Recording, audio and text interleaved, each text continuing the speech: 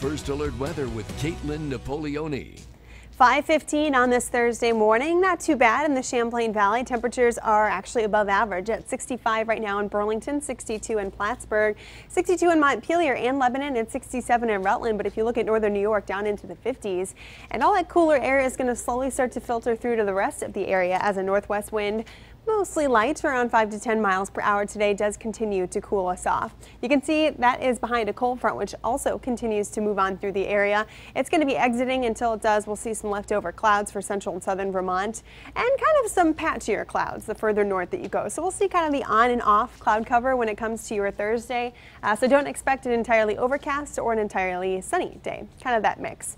We will be a lot cooler than yesterday. 71 by lunchtime, and we're barely warming up much from there. We'll only get into the mid and maybe upper 70s for some of us this afternoon, kind of depending on how much sun you get. But there is some of that sun showing here on your futurecast. You're seeing those broken clouds, and the occasional mountain rain shower is not out of the question either. Tomorrow morning, though, we really continue to clear up, and by Friday afternoon, we'll see that mostly sunny sky after some morning clouds.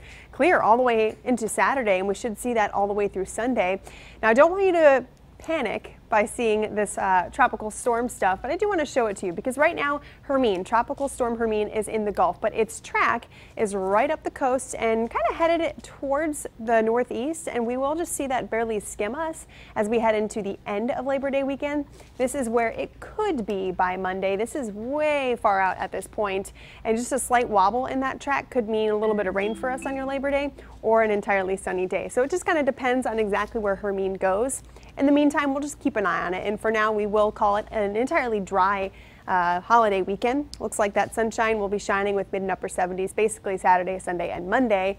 We've increased the clouds on Monday because of the threat for Hermine to slightly impact us, but overall that should clear up here by the middle of next week, and we'll warm up too.